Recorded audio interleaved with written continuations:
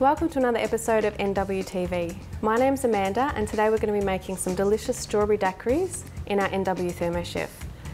The benefit of the NW ThermoChef is that it's a one appliance that stays on your kitchen bench all day round. So you can make everything from your breakfast, lunch and dinner, right to your cocktails.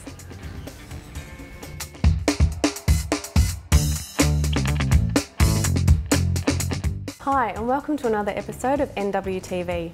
My name's Amanda and today I'm going to show you how to make the best strawberry daiquiris that'll have your friends knocking at your door.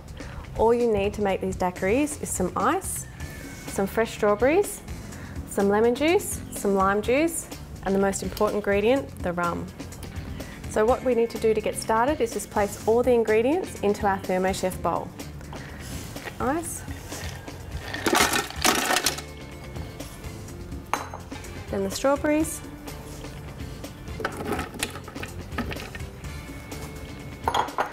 and the juice,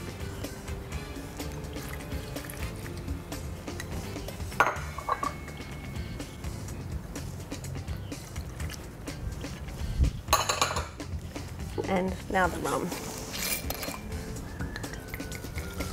A little bit extra never hurts. Now we have all our ingredients in our ThermoChef bowl. We'll place the lid on top. Now when using frozen or dense ingredients, it's always best to use your turbo boost button. That way you're going to protect your drive shaft and your motor by breaking the ingredients down just that little bit before we put our ThermoChef onto a high speed. So we're just going to pulse it 2 or 3 times for about 3 seconds.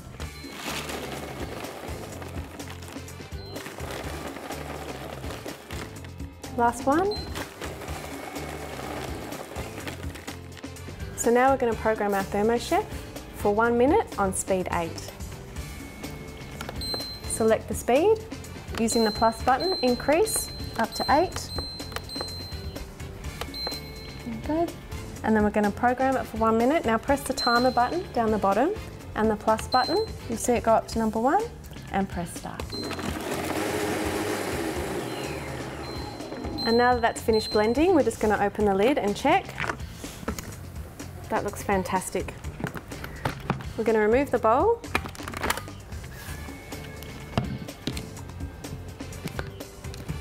Take the lid off.